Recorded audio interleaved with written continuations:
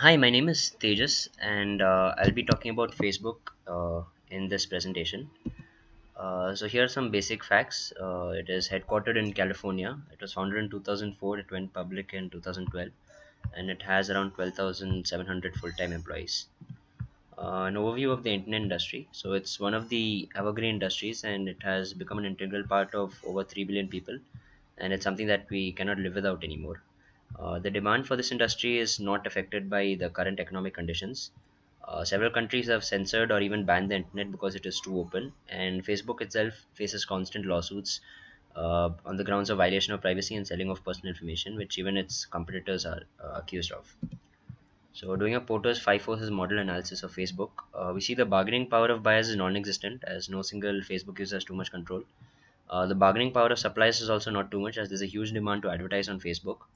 The threat from substitutes is also not there because Facebook is the leader in its segment by huge margin in terms of monthly active users and also in terms of advertisements. The threat of new entrants, there's no immediate direct threat to it because Facebook has already captured a huge market share. But Facebook itself was founded without much capital or resources. So yeah, there is a threat, and the competition among existing company and there's fierce competition among existing companies. Doing a SWOT analysis, we see the strengths of Facebook are that it is the current leader in social networking with over 1.59 billion MAUs. It has the maximum number of advertisements and revenue. It is seen as a daily necessity in the lives of millions of people, and it has an extremely skilled and motivated workforce. The weaknesses, the public perception of the way it handles user privacy is not that great. The advertisements are regarded as spam, and the click through rate of the advertisements is pretty low. Looking at the opportunities, we can see that Facebook can expand into China. It can try and monetize the growing number of mobile users.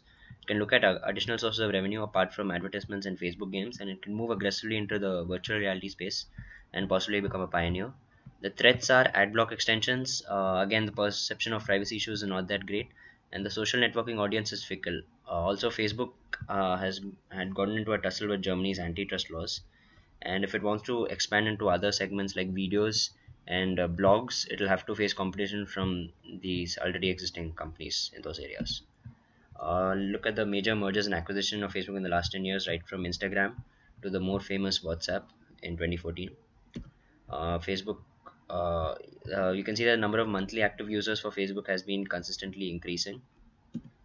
The digital video ad spending in the US is also been projected to increase till 2018, which is a good sign for Facebook because its market share for digital ads is the highest, 24% in 2014, and projected to increase to 27% in 2017.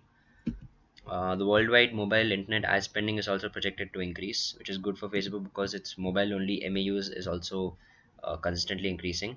And the percentage of revenue that Facebook earns from mobile was a huge 66% in 2014, increased to an even bigger 78% in 2015. So if we look at the CFROI for Facebook, we see that it's much above the cost of capital, which means that it creates a positive wealth for its shareholders, which is a good sign. And the asset growth has also been consistently high. We see that the sales growth, the operating margins, and the asset turns for Facebook have also been consistent. If you look at the risk assessment, we see that the overall score is pretty good, which means that Facebook is not a risky buy. And also, the hold warranted price is well above the current price of Facebook, which means that Facebook has been highly undervalued. And we also see that the risk of default is zero, which is a really good sign. If we do a ratio analysis, we see that the steadily increasing EBITDA margins indicate profitability of current operations. The increasing net profit margins are also a good sign year on year. The increasing asset turnover ratio and return on assets indicate that Facebook is making the most of its increasing assets. The return on equity is also moving upwards, which indicates that the stock is providing value to shareholders. The current ratio is extremely high, which means that Facebook can definitely pay off any immediate short term obligation. And the debt to equity ratio is quite low and has been decreasing year on year as well, which is a good sign, which means that Facebook is not over leveraged. If we compare the ratio analysis with other companies, we see that in terms of EBITDA margin, net profit margin, ROA, and ROE, Facebook is hands down much better than its competitors. In terms of current ratio as well, Facebook is much more liquid and in a better position to pay off any short term obligations. The price to sales ratio is also much lower, which means that it generates more sales but does not pass on the price to the shareholders. And again, the debt to equity ratio is again lower, which means that it is not as much exposed to debt as the other companies. So the conclusion is that Facebook is the undisputed leader in the social networking segment and will continue to remain so for the foreseeable future, provided it keeps up its innovative culture and aggressively expands into new markets. All the ratios and numbers are solid and well above the rest of its competitors. It will have to take care of public sentiment regarding privacy violation and tackle the issue of antitrust laws and other lawsuits. And most importantly, the mergers and acquisition strategy for Facebook seems to be working extremely well, as both the core business and integration of acquired businesses are having a positive impact. And we recommend Facebook to continue the same. Thank you.